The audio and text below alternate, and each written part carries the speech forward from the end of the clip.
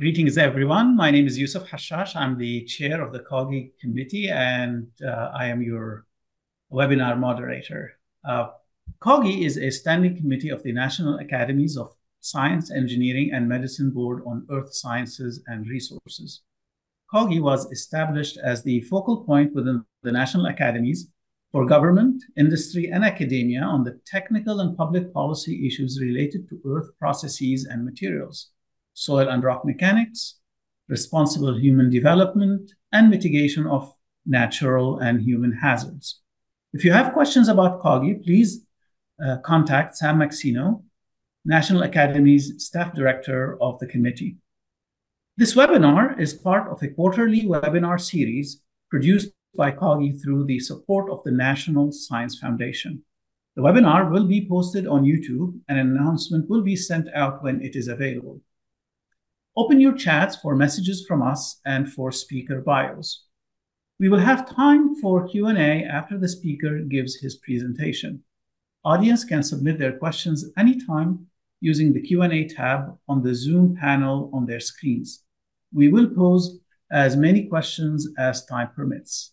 An important disclaimer: any opinions, conclusions, or recommendations expressed by the panelists or anyone during this webinar are those of the individuals and do not represent conclusions or recommendations of the National Academies of Science, Engineering, and Medicine.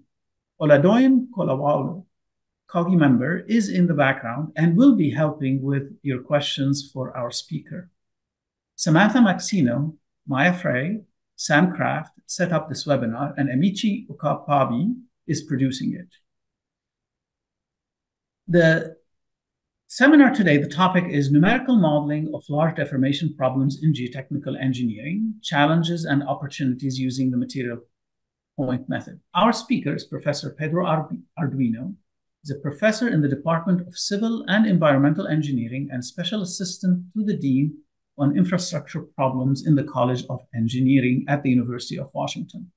His primary research interest is in computational geomechanics, with emphasis in constitutive modeling of soils, finite element analysis, meshless techniques, soil structure interaction, and hazard analysis.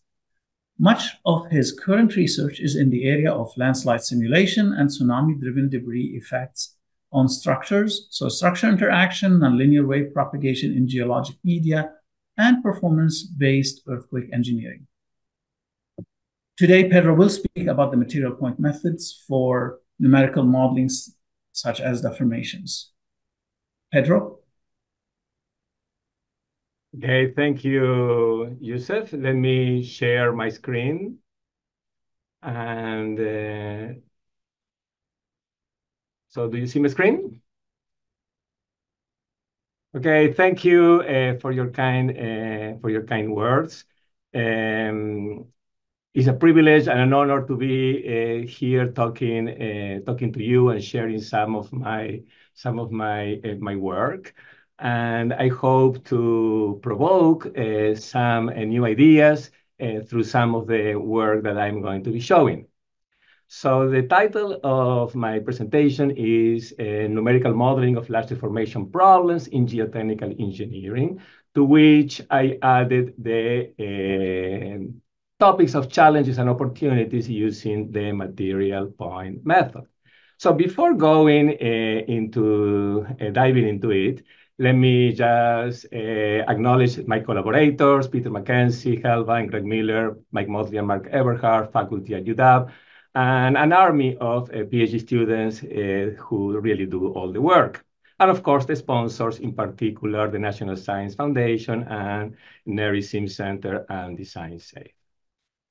So large deformation problems are really pervasive in geotechnical engineering and manifest in various forms that include liquefaction-induced lateral spreading, flow slides, tailing dams failures, and debris flows, among many others. Here, a small drawing or a small picture of a flow failure in South Africa, the landslide in La Conchita in 2005, the effect of lateral spreading on the unseating of bridge decks after earthquake, very common. And here, the collapse of the Edenville Dam in 2020, that it was attributed to static liquefaction in further studies. So from here, I would like to pose a series of questions. The first one is, from a practical perspective, what factors influence our ability to predict the behavior of soils? And I think to answer this, I would like to mention first, we are dealing with a very complex material response where there is a lot of micro to macro dependence that comes from the fact that we are dealing with a porous material. There is a lot of fluid and solid behavior and coexistence. The material behaves as fluid or behaves as a solid, and actually coexist the fluid and the solids all the time. There is mixing and separation, and there are large deformations really associated with the problems that we deal with. Associated with that, there are very large scales. We have very complex boundary conditions really dictated by topography, and we have to interact with structural elements. In general, I connect the first set of problems to constitutive behavior, and I try to associate the second set with the numerical model or method that we are using to address this. So if we go first to the constitutive behavior, I want to have a couple of slides. I pose another question. Is soil constitutive modeling geotechnical engineering a resolved matter? What has been the real progress in the last 15 years? Have we better models that predict better, or we have models that predict the same? So immediate answer to this, or the immediate comment is, please, not another constitutive model.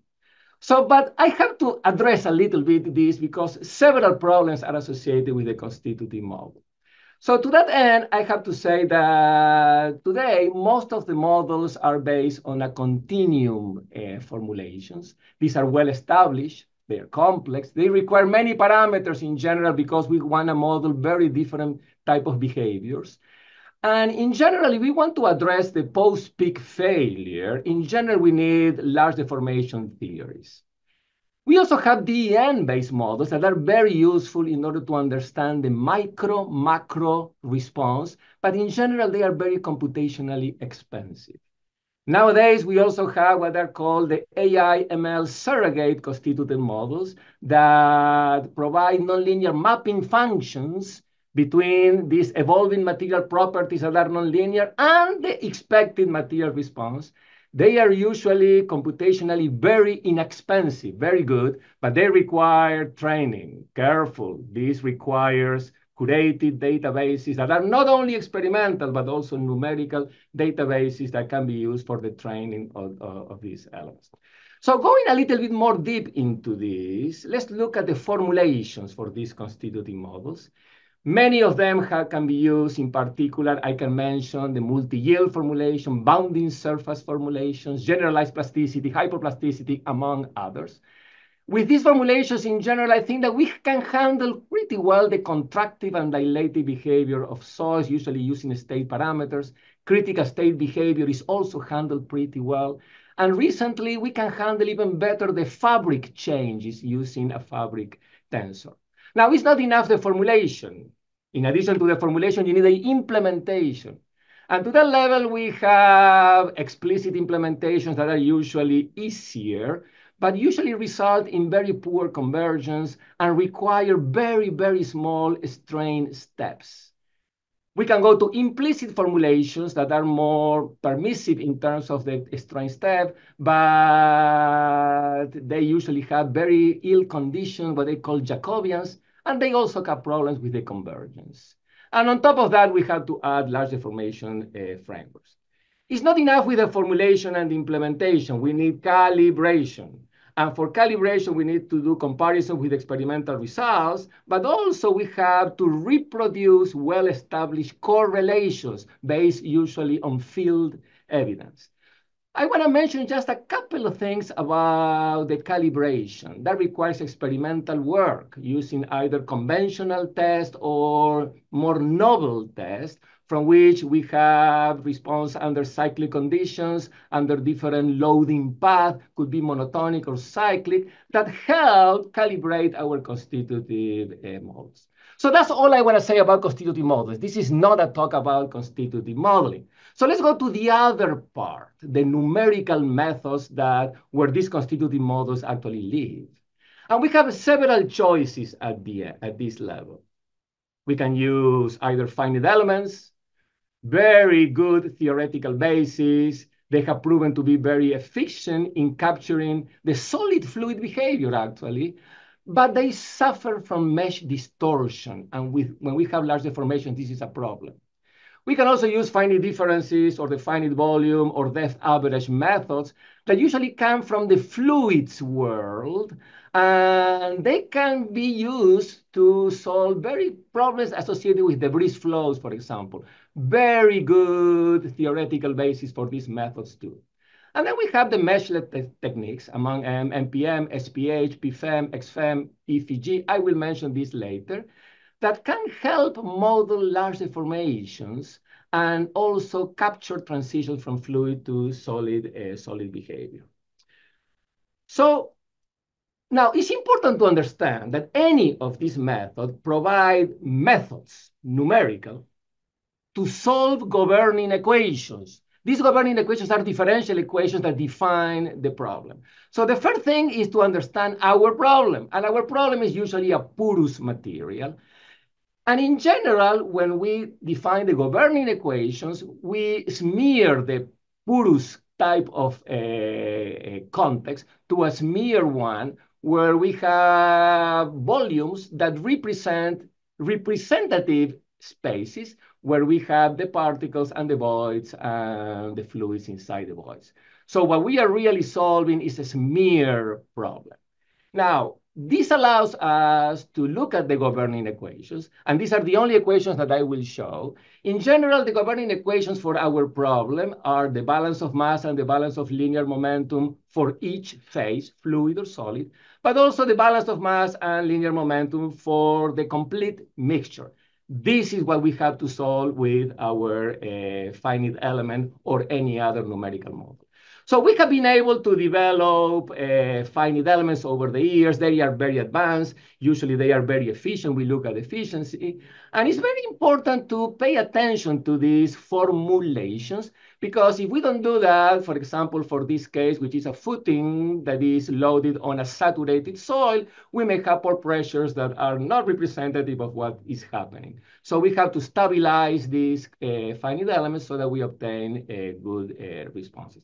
Now, with them, we have been able to solve problems, for example, this one-dimensional site response, where I am showing the response of the pore water pressure in colors. When the pore water pressure ratio gets to 1, red, we have very large deformation. We are using large constitutive models that can handle this problem. Now, the beauty of what we have reached so far is that now we are at a level that if we start comparing results obtained from different tools like Plaxis, like FLAC, like OpenSys, we are getting the same type of response, which is validating the type of method that we are using so that we can use this in practice. Now, this is not only in one dimension. We can also do two-dimensional, three-dimensional analysis. This is the case for a bridge abutment, the embankment for the Mataquito River Bridge in Chile. The other one is a Yacolem Bridge also in Chile. So we can do 3D finite element formulations in order to handle these problems. So the question is, we are done. So, new question. Is it enough with the current FEM tools and advances in constitutive models? What about the large deformation problems that I was showing for the Edenville case, for example? Can we handle this with finite elements? And the answer is no. So any progress in the last couple of years, and yes, we can do adaptive remeshing in finite elements. We can use the particle finite element method, PFEM, or extended FEM, or element-free Galerkin, material point method, MPM, or smooth particle hydrodynamics. They all handle the large deformation problems pretty well, and I will concentrate on the material point method. So I want to give you just a graphical representation of this method. So in the MPM, the domain is represented by nodes and grids, but the bodies are represented by particles. So these particles are not particles of soil. They are particles that carry information that allow us to represent the body. The more particles we have, the better we can represent the geometry and the characteristics of the body. Now, the governing equations that we are trying to solve with the numerical method are solved at the nodes, not at the body particles. However, the constitutive behavior is handled within the particles. Constitutive in the particles, solution of the differential equations at the nodes. So there is a lot of data transfer that is required, and this makes the method super expensive. So in a nutshell, we move the stresses to the nodes, they transform them into forces. We solve the differential equation at this level. We get updates of increments of velocity. With the increments of velocity here, we transfer them back to the particles so that they become increments of strain. With the increments of strains, we have now new stresses. And we also use the changes in velocities to update the location of the particles. So, and then we repeat the process many times. So I don't know if you noticed, but we are using a grid, we are using particles. So MPM is a closely related method to the finite element. So what works with finite elements works with MPM. So it can be seen as a finite element method with moving Gauss points. So we implemented this. It's not that difficult to implement. So this is the response of a beam. So you see here the grid nodes that are affected. The particles are not seen because you have many particles to represent the body. You see the normal stresses. So it works pretty well for the beam. So what about if we introduce now a constitutive model for soil, more Coulomb? So now you can see the collapse of this bucket of soil, and you see the reaction forces. Notice the amount of deformations that you are getting here. So now, if you start using the correct constitutive model here, now you can look at the collapse of a little soil column, and you can look at the plastic strains. You can look at the formation of the shear bands. You can start comparing also with experiments. So now, the problem with this is we are done. We discover the method that will solve our problems. So what are the challenges in advancing this effort or this method? Well, I was showing you just a single phase example of a soil column that is dry. And also it was very small. It was a little soil column. So we need robust coupled MPM formulations so that we can incorporate the fluids and have mixing and separation. And we also need something that is efficient and scalable, something that can be brought to the scales of real problems that we are analyzing with a sufficient accuracy. So here I want to bring a couple of slides that I borrow from Alba Gerro. So she has been working a lot on this couple MPM formulation. She started with just a single phase. And then she said, well, in the same particle, I will introduce fluids, either just the water or the water and the air. So each particle carries all that information. And you see that there is a ton of work that has been done on this field by their group. And she has also been looking at using different particles for the fluid and for the solid. And again, a ton of work that has been done at that level. Just one little example from what she did. So this is a 1989 slope that was brought experimentally to failure by a pore pressure recharge. So the idea was to investigate the nature of the progressive failure in over-consolidated clays. For that, they had to deal very well with the boundary conditions, in particular the lateral boundaries, and they did that. Now, the interesting thing is when they were recharging a layer here using wells, they observed after 196 days that they had the complete collapse of this. So they handled, or they reached the problem that they were trying to analyze. So this is kind of a schematic of the problem, 2-to-1 slope, weathered gold clay on top, and weathered gold clay at the bottom. They had these recharge wells, 20 in total wells. And of course, this is a recharge zone that they were targeting because they knew that the failure would be somewhere there. This is a plan view. that shows in light blue the location of the recharge wells. They also look at all the other instrumentation that they have in clinometers and so forth.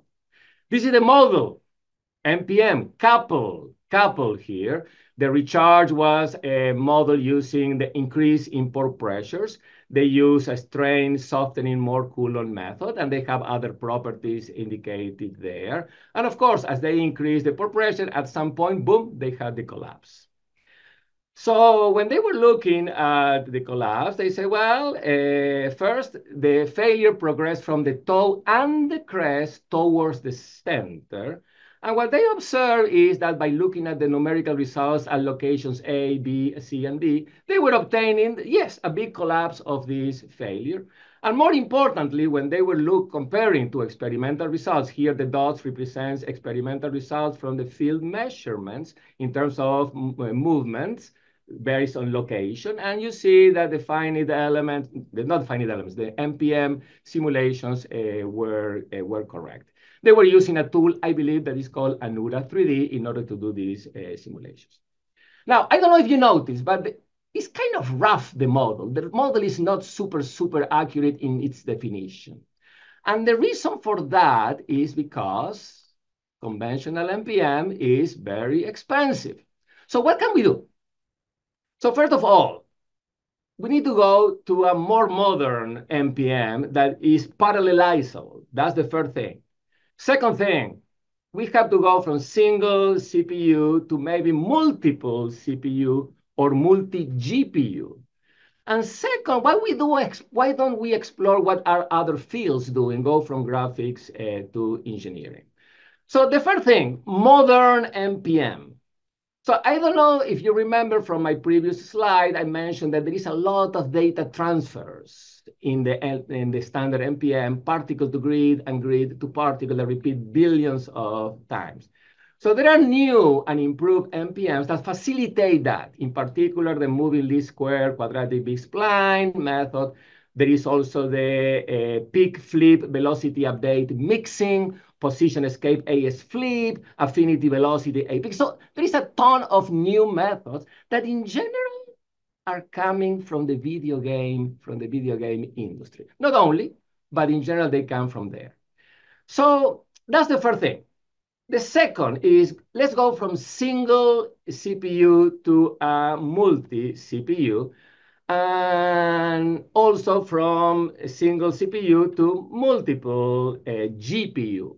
So for the first one, I want to mention the work that is done at Austin by Krishna Kumar. He has a code that is called CVGeo-NPM that really addresses engineering problems. That's the beauty of that code. It uses multiple CPU, and he gets around an order of magnitude speed in his analysis. And I want to mention also what is called the UW. UW is University of Washington Claymore NPM that comes from the graphics world and uses multiple GPU and gets a little bit faster speed. Going to the first one, CVGeo-NPM. I will show some results that I borrow from Krishna Kumar, where he did an analysis for the Oso landslide in Washington a couple of years ago. He used 7 million particles, but he had to use around 10,000 nodes that he had access from TAC using a machine that is called Stampede 2. One interesting thing about his code is this plot that shows the scalability. Number of cores, as he increases the number of cores, the runtime goes down, and almost linearly. This is very good to obtain a linear scale in his code. That shows that his code is properly programmed. So he did analysis of the Oso landslide. The characteristic of the Oso landslide that is different than what I was showing before is the area, 2.6 kilometers square. Now, this was a big problem because there were 46 casualties in this case and completely destroyed a town. Now, look at the dimensions. Almost 2 kilometers, 2.6 kilometers in the other direction, almost 500 meters. So this is a large-scale problem. So this is the model that they developed using 7 million particles. This is the run out after 10 seconds. This is the run out after 50 seconds. And this is just a simulation that, or a video that shows the simulation. They were very interested in the run out. So as you see now, we are dealing with much larger problems. We have to use a lot of cores in very expensive machines. But we can do much better than what we have been doing in the past, going beyond what is the standard NPM. So now I want to go into multi-GPU and GPU. So for that, I want to explain in a few slides what is GPU. It's one of these words that today is all over the place when we talk about AI and ML language models. So imagine that this is your host, your computer, you have your processor, you have your memory, you have your input-output hard drive where you have the information. And nowadays, you have these monster graphic cards. That's the device. The graphic card is called the GPU. And what you do in order to obtain very fast videos is to transfer a lot of information from the host to the device back and forth. So now, let's try to represent the same figure now for NPM. So in NPM in your host, you also have input files, input output, that is used to create particles at the CPU level and also the grid at the CPU level. That's the host. Now, when you go to the device has a global memory. It's pretty good memory in general. So you have to transfer the particles and the grid to that memory. And here comes one of the problems. You have to change a little bit the structure of these particles and grids so that they become blocks. And from these blocks, what you do is to transfer these blocks that are in the global memory to a shared memory that is next to each one of the processors in the GPU. Now, this memory share is very small, nothing compared to the global. And you have to transfer that there. And here is where you perform the NPM simulation. Every time step, you have to do this process. So here is the trick. You have to do this properly. If you don't do this properly, your GPU is going to be less efficient than any other code that you have. So you need an optimized GPU scheme for NPM. And unfortunately, these cards are developed almost by a sole developer. NVIDIA is not the only one. AMD and other companies also have, but this is the most common. And they have a language that they develop is called CUDA, so that you can interact with the GPU, so that you can perform all these activities. So it is worth going into this problem. So let me show you two slides. So this first one coming from NVIDIA, I took that from the NVIDIA side, goes to 2008 to 2014 and shows speed and memory in GPUs compared to CPUs in blue. So notice that at the end of 2014, we were able to do 3 teraflops in performance, and we had 500 gigabits per second. That's the transmission that you can have. So notice that it's growing much faster GPU than CPU. 2014. If you go to the video from the last NVIDIA meeting that they had, now they're talking about the Blackwell GPU. Now we are talking in 2024. Let's go 2022. We were able to do 4,000 teraflops. We were doing 3 teraflops in 2014, 4,000 in 2022. And this year, we are doing 20,000 teraflops. We are talking about speed. We are talking about velocity, and the memory is also growing a lot. So this is what makes it worth the problem of trying to address how to deal NPM in a GPU. Now, this is not easy because we have a limited amount of time for working in this. And if we split our time in a pizza, Italian pizza, you will notice that a lot of time goes into the material models, the partitions, the input and output, the revalidation, the verification. But you have to add all the time now that is required for CUDA design, data structures, and so forth. And you will notice that in this piece, most of the time goes into CUDA design, data structures, and so forth. So that leaves a very small time for the really important things for us Geotech. So the question is how to transform that so that most of the time is in the parts that we are interested in and little goes into the data structures, CUDA, and so forth. So how to reduce the time that is spent into this CUDA programming and data structures. So here is where we can leverage from computer graphics. Why? Because Disney and Pixar and any other of these companies, they write excellent CUDA. Second, we can leverage from that expertise because they are usually very open to work with us. Open source is a natural for this group. So the goal was to retool a software that is called Claymore that they developed and to transform into a UDAV Claymore tool that addresses the problems that we are handling, which are geotechnical problems. Now, that's not easy because animators care about how things look. We care about how things behave. So notice these two cases are MPM simulations, and both show the correct type of response. The looks are good. But if you look at the pressures in the first one, you see this checkerboarding that shows tension in the fluid that is moving down this bucket. This is completely wrong. And in order to make it look and behave well, you need to add a lot of functionality so that the analysis that you're doing with these tools work well. And that's what we did. And with that, we were able to go from our regular MPM, where we were analyzing 100,000 particles in a 24-hour stretch. That was the time it took to the analysis, to model now, using UDAV Claymore, 1 million particles in 40 minutes. So I can run 24 of these analyses that are 10 times larger in using this idea. This is used. And now you can start doing nice things. For example, let's look at the wave propagation of impacting bars. So you can see the reactions. Each bar has a different elastic modulus. You can look at different shapes. And you say, well, where are the particles? Well, there are so many particles that it looks like a continuum.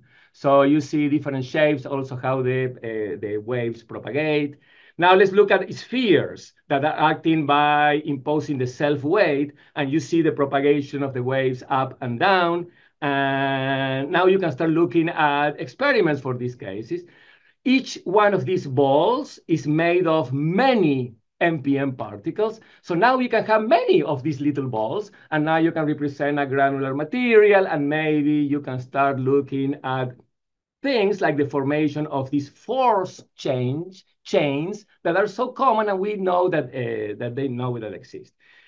In particular, we were looking at the problem of debris. So different debris interacting with a structure, and we were looking at the forces induced by these moving pieces of debris. We were looking at number of debris, but also we were looking at different materials of the debris. And I will show you a couple of slides that we developed for a problem where the debris were moved by waves generated by tsunamis. So we were modeling flumes where debris were placed. Now, the flume is around 100 meters, so I call that a medium scale problem. It's not a tsunami problem, which is usually kilometers, but at least we are modeling 100 meters. This is the Oregon State flume. So this is a side view of the flume. We had wave gauges located at different locations. We analyzed first just the water, no pieces of debris. We were using 500 million particles for this, for a resolution of 5 centimeters in a flume that is 120 meters long. So here you see the wave that is generated. There is a box here where we are looking at the force. It's very small in this drawing, but you are going to see that there are some forces that generate there. So this is a side view. Here I am showing two cases with two different bulk modulus that we use in order to look at efficiencies in time. You see the way that is forming and it's going to be impacting in the structure. This is a close view of the same problem. And you will see the wave coming. The colors represent pressures. And you will see here how the waves impact, again, with two different bulk modulus. So these are drawings. So we have to look at, for example, wave gauges. Do you get the elevations in the wave gauges? Do you get the forces? We have all instrumented. These are experimental results for the wave gauges, and these are our simulations. Not perfect, particularly after the first peak, we see some reflections here that we have to understand, but the first peak is pretty well captured. What about the forces? These are the experimental forces in that box. These are our simulations. We are not doing that bad. We added pieces of debris to the problem. So pieces of debris, now it shows the piece of debris that is coming. If you remove the water, just for the graphical purpose, I remove the water and you can see the pieces of debris that are interacting. And you can see now that you can look at the forces. And so we did a lot of experiments. 40 experiments in 2020, 300 experiments in 2022, and then we started to compare with our simulation. We did 50 trials at that time. And here I look at the first peak force obtained from the experiment compared to the first peak of the force from the simulation. And as you see, we are not bad. We are really capturing the response in the numerical simulations. So this is water. What about for soils? So this is 2008 USGS plume, and these are our simulation of the plume. So the plume was 90 meters in length. You can see the experiments versus the simulation. The width is 2 meters, and the height of the material was around 1.2 meters. So they were interested in the runout. This is the runout at different times, and also the thickness of the runout. So here I have the thickness that was obtained from our simulations compared to the runout here velocity. Black means zero velocity, so it goes to a complete stop. So that's where we are right now in the analysis. We can handle simulations for models that are 100 meters or even more with the level of accuracy that is required for engineering. So that's not the only thing. Now we can also mix with other methods like peridynamics. So peridynamics allows us to model, for example, the breakout of walls. So peridynamics is a special method, very similar to MPM, but now we can look at damage in a structure, which is actually the final interest in many of these applications. So I am ending here. So let me go back here. This is original Claymore. So look at this simulation. We have water, you have a soil, they have a constituting model, and you have the collapse of the material. This is what the graphical people can do for a dam that is presented here. So we did the same analysis, and I called the great Steve Kramer in order to help me. So this is what I can do today. And of course, when you see this, I can model now the collapse. Even Steve Kramer collapses here. So, but the interesting thing is how different is one to the other. So don't be confused. The first one is a video that has a lot of post-processing so that you can see this. The second one is a simulation that includes all the physical quantities that are required. So it takes also judgment and expertise to understand if our simulations are correct or not. And despite many challenges, the abundant opportunities make this endeavor really worthwhile. So I have a couple of concluding remarks. First of all, I think that the current state of the art in numerical analysis is in geotechnical engineering indicate that the soil response can be properly captured using advanced constitutive models and finite element tools. Large deformation problems in geotechnical engineering can be assessed using also advanced tools like MPM. This is only one of the possible methods that you can use. Challenges. The multi-phases, multi-physics problem is still a challenge in all this. And also handling multiple scales, discretization, and simulation time presents a challenges. So here we need access to HPC services, either a TAG, Amazon Web Services, the Access machines, but they require resources. That means money and training. This doesn't happen from one day to the next. So that means education and new curriculum. But the opportunities are important. So pay attention and leverage advances in other fields, like we did for the graphics in computer science. And please, always, validation and verification. I repeat, validation and verification. I repeat, validation and verification using physical experiments and case histories. I am open for questions. Thank you very much. Thank you very much, Pedro, for a wonderful presentation. And you really shared with us a just tremendous amount of work. We have a few questions from the audience. So let me start. MPM is very similar to FEM, so a couple of more calculations should not make the method that expensive. Is MPM computationally expensive only due to data exchange between material points and nodes of the grid, or are there other factors?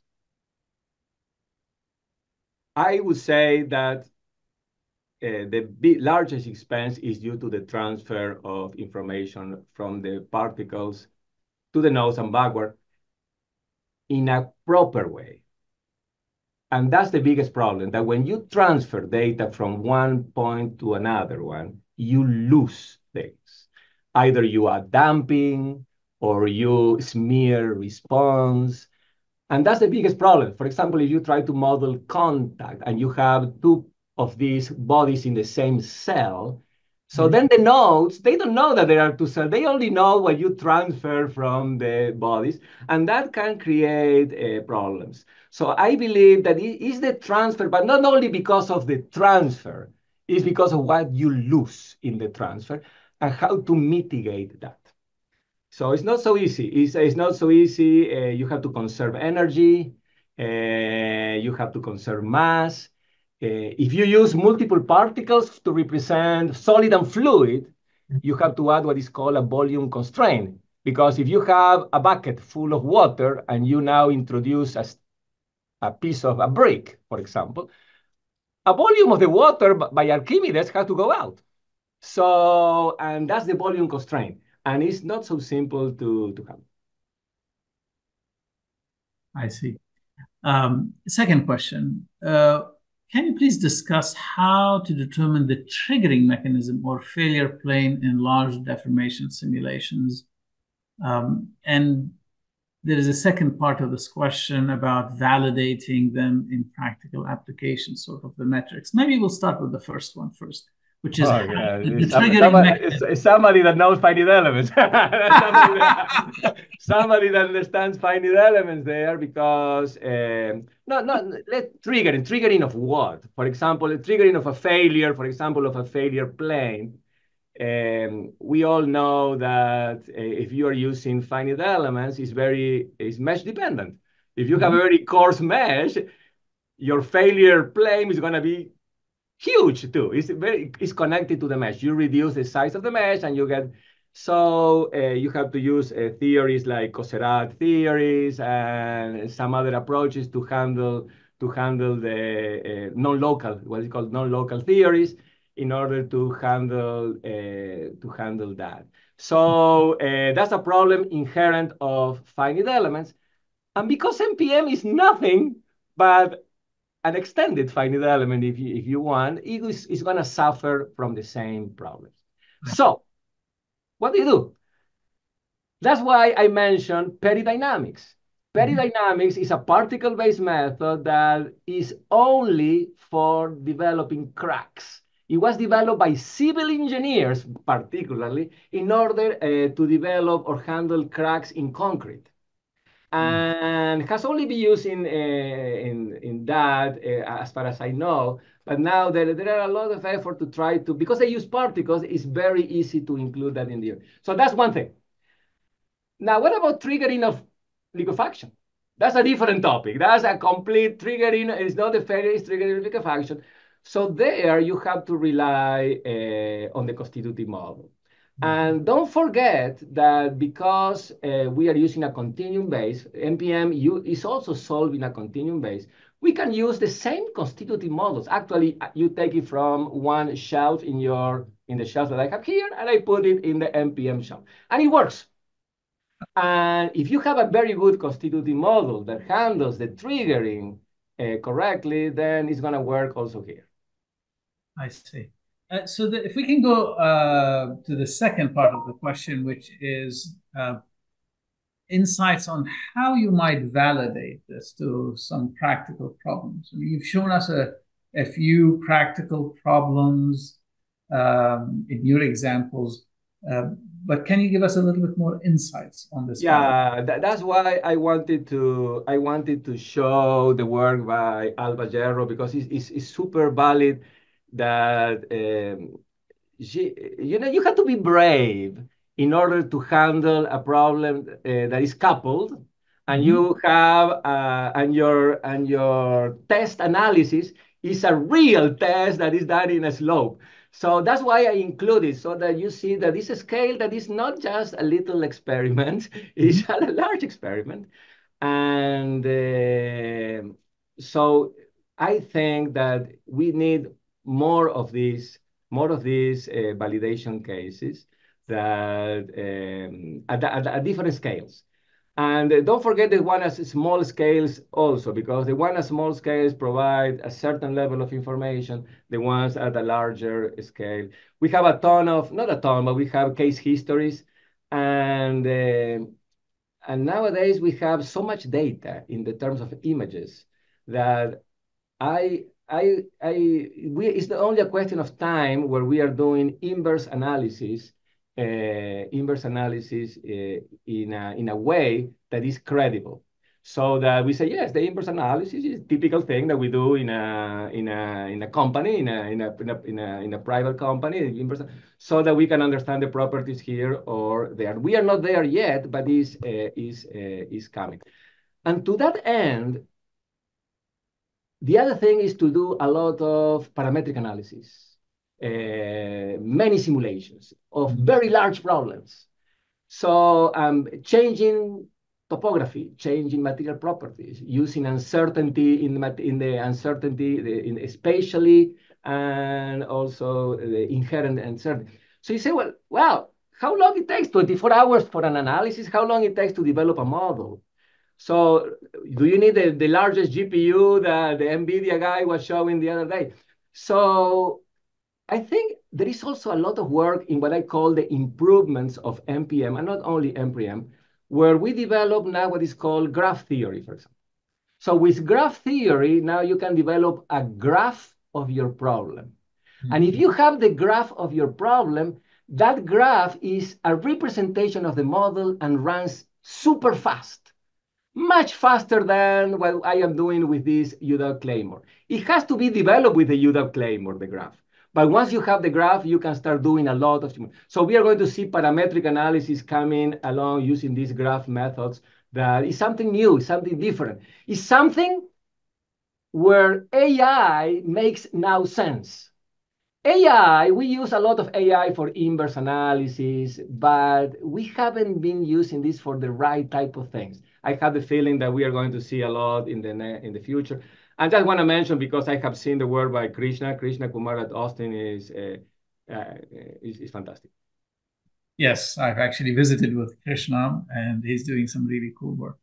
Let me go on to the next question. Can NPM capture strain hardening behavior similar to what waste fills might exhibit?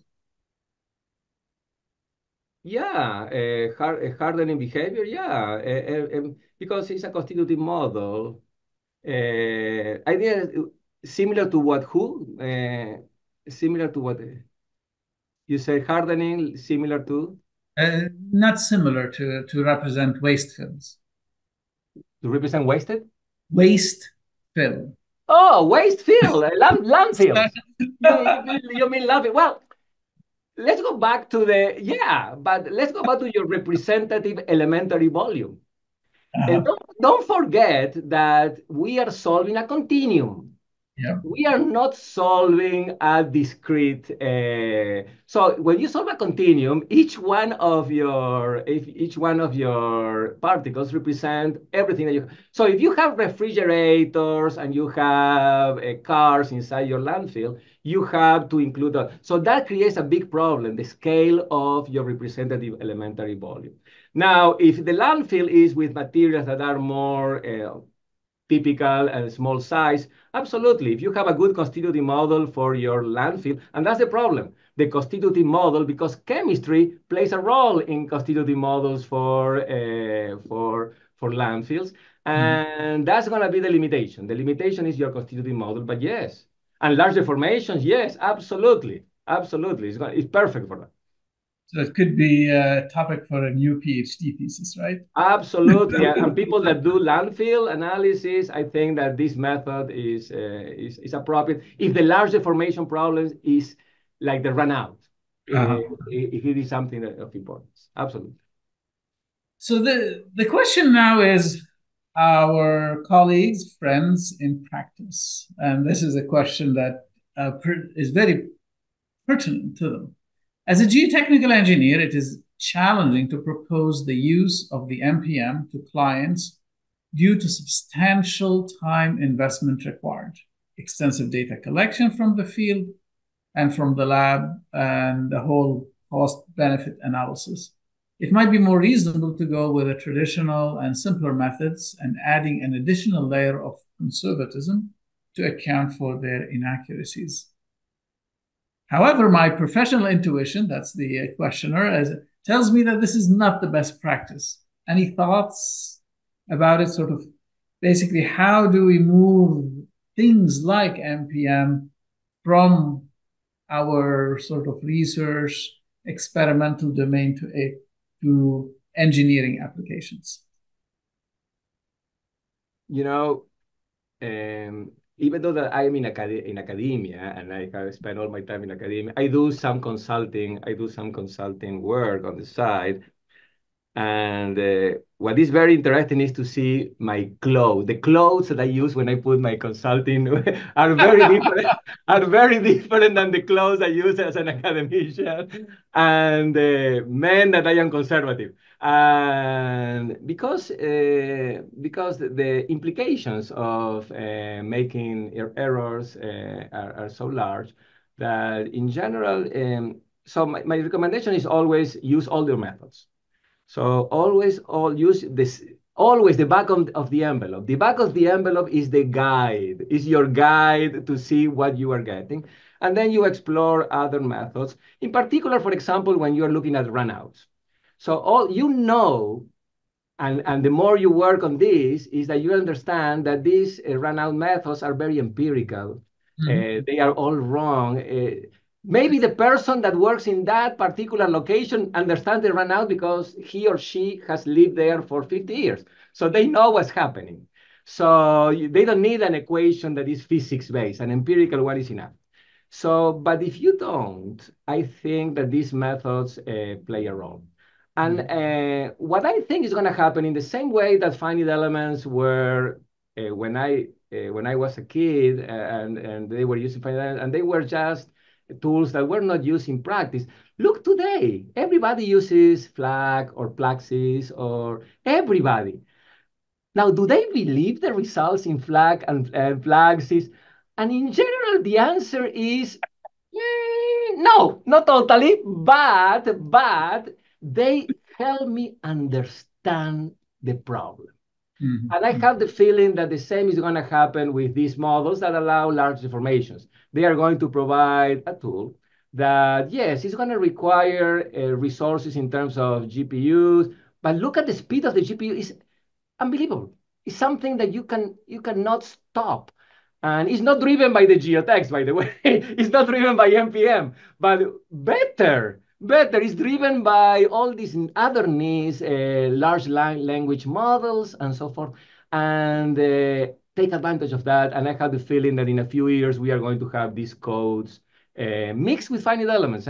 And actually, like 5 years ago, I don't want to advertise for Plaxis, but Plaxis had a module of NPM that they were trying to bring together with the finite element, and I thought that they were very proactive in the in. Now, of course, I don't think that anybody uses that, but I had the feeling that something like this is going to be seen in the future in all our tools.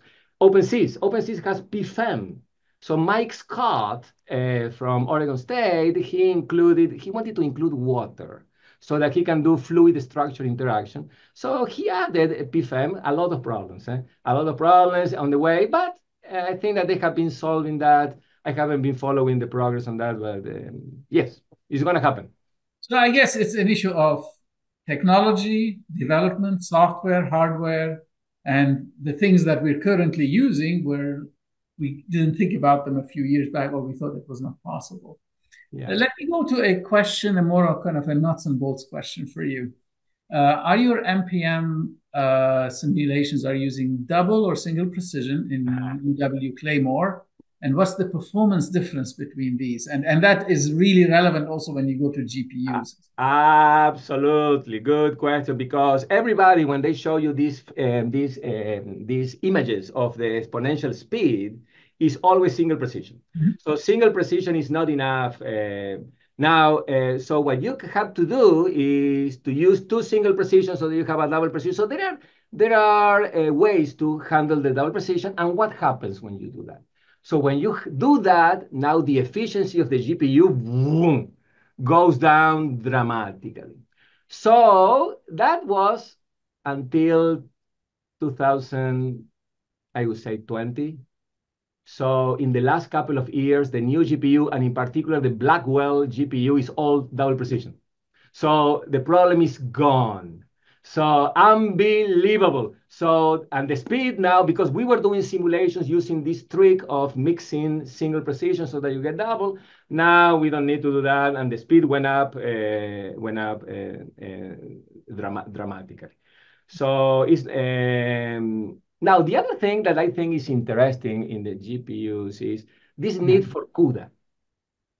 So CUDA is a problem because if you go into the CUDA code, you wish you had never opened the file because it's difficult. It's difficult. It's not reasonable. So now they are developing what I call not so low level coding, but high level coding, so that you can interact with your GPU without the CUDA and using more C++, using more Python, maybe Fortran. Even Fortran is still available. So you see like scripting languages like Tai Chi. Tai Chi has the name of martial arts. It's not that. It's an incredible data structure package that runs in Python that allows you to connect to your GPU and take advantage of data structures. And you know what? One guy already implemented functionality for the moving least square NPM inside Tai Chi.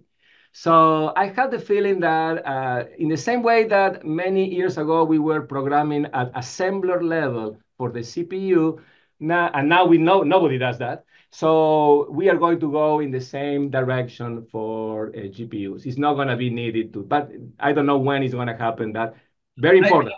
I think it's happening sooner than later. I've actually been listening to a few talks, and we're kind of also playing in that space. We're finding that the attempts at having compilers that will allow you to compile directly into CUDA. So I think it's coming along faster than we think, which is exciting, right? Oh, no, it's fantastic. I developed in Tai Chi an NPM code with 50 lines. So 50 lines of code, I had pieces of blocks falling up. Incredible, incredible. Now, careful with the details. Because as I mentioned, everything happens in a warp. And these warps are where the little transistors, the processors are. It has to be efficient. If it is not efficient, your GPU is gonna be is gonna be slow. So, anyways, you're right. This is coming very fast. Okay, I think we have space for one question. The field of computer science, machine learning, AI nowadays, is making momentous leaps. And how well do you think we can leverage the pioneering work in that field for geotechnical engineering? And how can we broaden our interactions and take advantage of these developments? You know, just to answer, I was so surprised by how open the groups of graphics is. They give all the code that they have. By the way, they use physics-based equations. They don't care about what the results are, but they use physics-based. So it's a group that is very open. So why don't we go to them? There is one guy in particular at Davis. His name is Yusuf. I have forgotten his name. Blank. Anyways, Joey Teran. Joey Teran, he worked on Disney with Pixar on Frozen. So, and they were so open. And one thing, in computer science, the codes become obsolete in less than 1 year. So they are more than happy to give you everything because it's obsolete. And we should leverage from that fact. The geologic time that we use for them is much faster. So take advantage of, go to computer science, talk to them, and they are really open for doing this type of work. So we will only be 1 year behind them. Pedro, I want to thank you so much for a very exciting and interesting and thought-provoking seminar. I also want to thank our audience.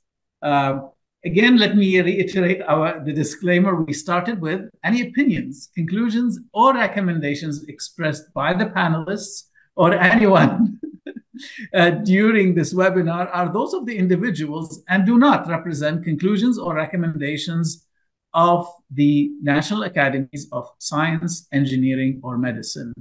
The webinar will be posted online and you will receive information about accessing this recording. With that, I want to thank you and bid you farewell. Thank you very much. Bye.